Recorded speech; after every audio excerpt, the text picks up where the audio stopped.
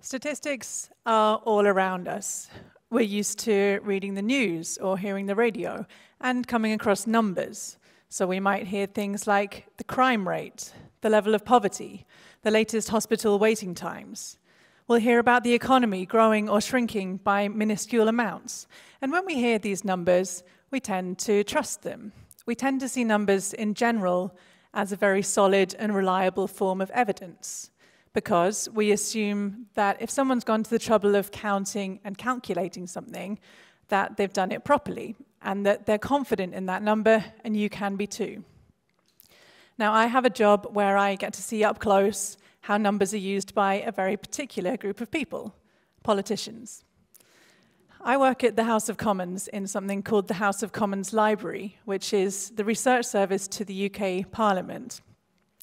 And so I'm part of a team of statisticians who provide statistics to MPs and their staff of all political parties.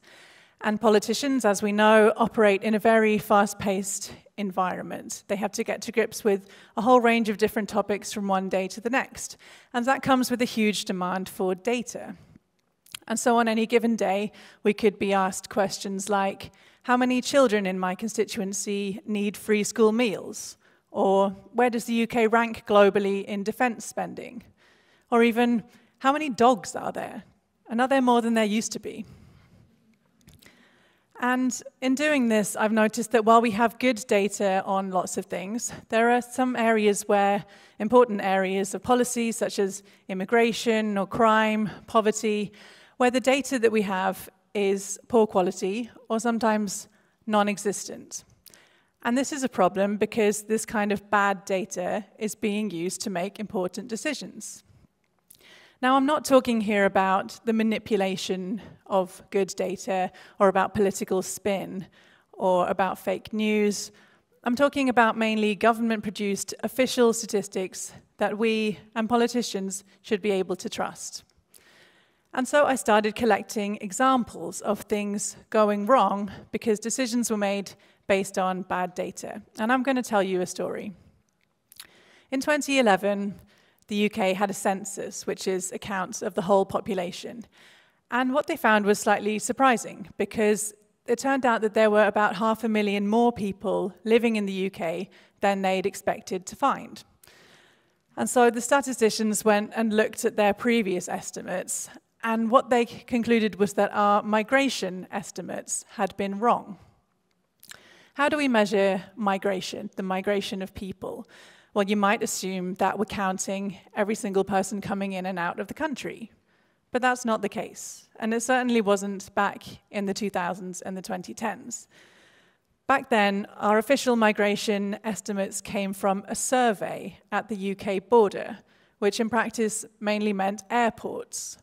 And what it looked like is that there would be people standing and doing a survey, waiting in the arrivals and departure halls of airports, doing a survey of people coming through and asking them questions and hoping to pick out some international migrants from all of the tourists and other people traveling.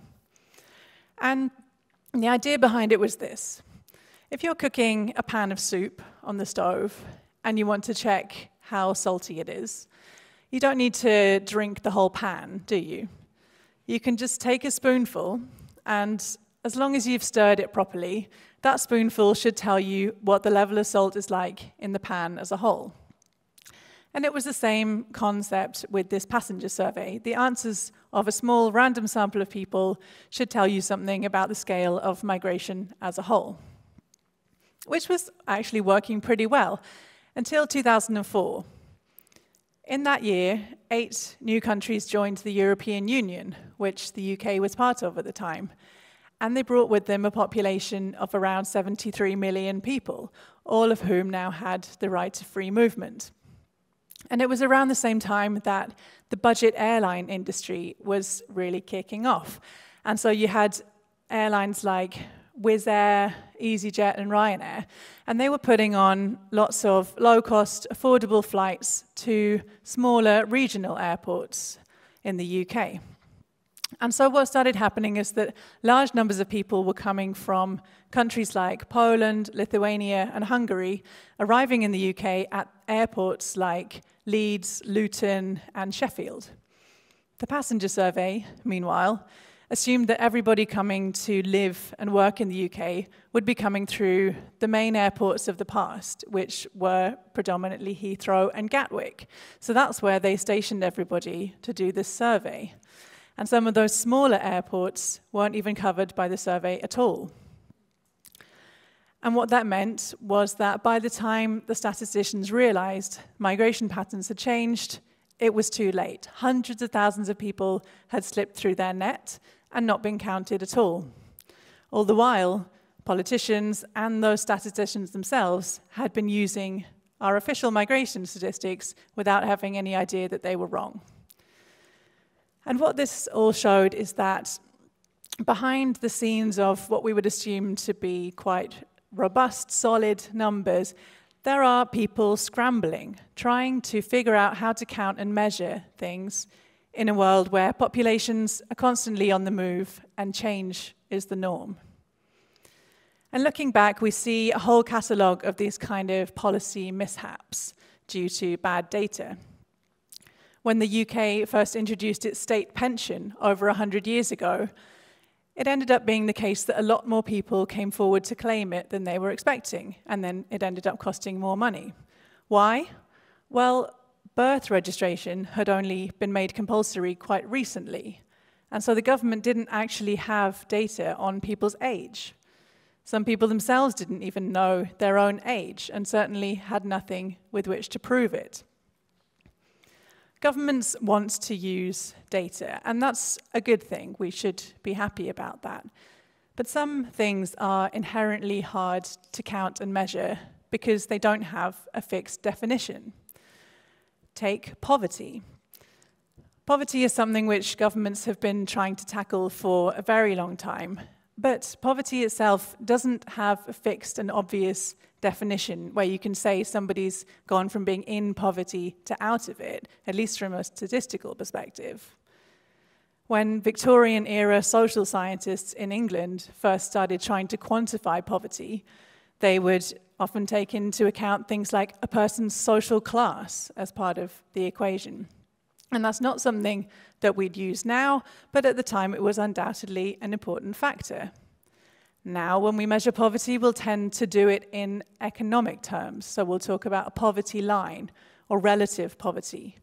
And increasingly, people will measure poverty as something multidimensional, which could even include things like the air quality in a place where somebody lives.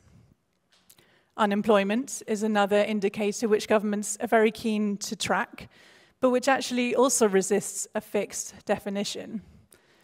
During the 1980s, there was a heated political debate in the UK about unemployment, and yet to this day, we don't actually have a very good idea of what the unemployment rate was like during that time, because the definition of it and the way that they counted it changed more than 30 times. And these type of basic data gaps are bad enough. But now governments are starting to do more sophisticated things with data, such as using algorithms. Now, in this context, algorithms are just data-driven processes, usually to help decide something or to help allocate something. And they come with problems of their own, because feeding bad data into sometimes badly designed algorithms can lead to all sorts of issues. During the pandemic in England, A-level students couldn't sit their final exams, so the government decided to calculate their final grades using an algorithm, which was all fine, until they realized that the algorithm was indirectly discriminating against pupils in poorer, more deprived areas who were seeing their grades disproportionately marked down. The Dutch government had a scandal a couple of years ago which caused the entire government to resign, because it turned out that for years they'd been using an algorithm to wrongly accuse people of benefit fraud just because they were dual nationals. And The underpinnings of the austerity agenda, the statistical modelling behind that after the financial crisis, turned out to essentially be wrong because the researchers who'd done it, it later turned out, had made a basic error in one of their Excel spreadsheets. Now, all of this has led me to realize that there's one simple key to understanding statistics, and that's that we have to locate the human in the numbers.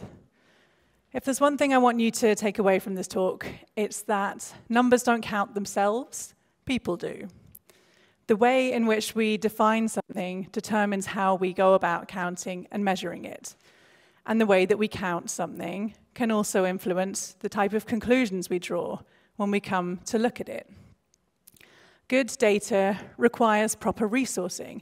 It's not inevitable that we count migration badly or that we don't register births. It's not algorithms themselves which are to blame for being biased or exclusionary. They're just machines acting exactly as we tell them to do. How can we put data in the driving seat and act as if it's somehow objective and independent and neutral when it's entirely shaped by us who create it? I'm fascinated by the world of football statistics. Now, there's a whole industry dedicated to meticulously logging every touch, every pass, every tackle in top-tier football games. And what they do is there are companies which use technology and manual work to generate millions of data points out of every football game. And they use that to calculate things like a player's expected goal rate and to try and predict everything about the outcome of games. Manchester City hired an astrophysicist to lead their data analytics department last season, and wouldn't you know it, they won the league. But what we're seeing happening in football analytics is similar to what's happening in public policy. We're focusing so excitedly on this idea that data can help us crack the code to success that we're starting to lose sight of the human element a bit. We assume now that everything can be quantified, and that by doing that, we will figure out how to improve it. But in football, there are things like the mentality of a team, the drive, and the confidence of a particular player that can mean everything. Some players have just got the magic one day, and then it's gone again. And these are things which it's hard to imagine we'll ever be able to quantify. In public policy, too, not everything of importance can be distilled into these data sets of ones and zeros. And sometimes we don't even know what it is really that we're supposed to be counting. Why is it important to realize this? Well, frankly, data is not going away. Governments are only going to be using data more and more in policy making. And there's just so much more data out there in the world in general now, partly generated through our use of smart devices and the internet. But there's this huge data divide in the world. There are some areas which are very data rich, and there are others which are riddled with data gaps. There are countries which have incredibly good data on their populations, and others which have practically none.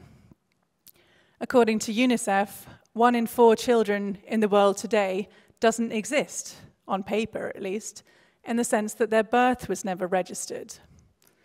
If we don't even have this kind of basic population data, then we're a world away from letting data really do the driving of public policy.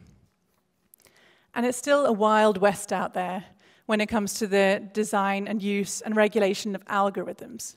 How many more mistakes do there need to be before we realize that these things need close supervision if we're going to allow them to make decisions for us? I'm going to wrap this up by confessing something to you. I don't really have a maths brain, not really. And yet I work all day with numbers because I've realized what's important for understanding statistics and figuring out whether they're reliable isn't the ability to run complex equations. It's curiosity, it's asking questions, and it's finding the human element in the numbers. Good data takes work. We shouldn't assume that we already have all the answers. And while we're at it, if we're going to be governed by numbers, which increasingly we will, let's not allow it to become a data tyranny. Let's recognize that we're the ones in control.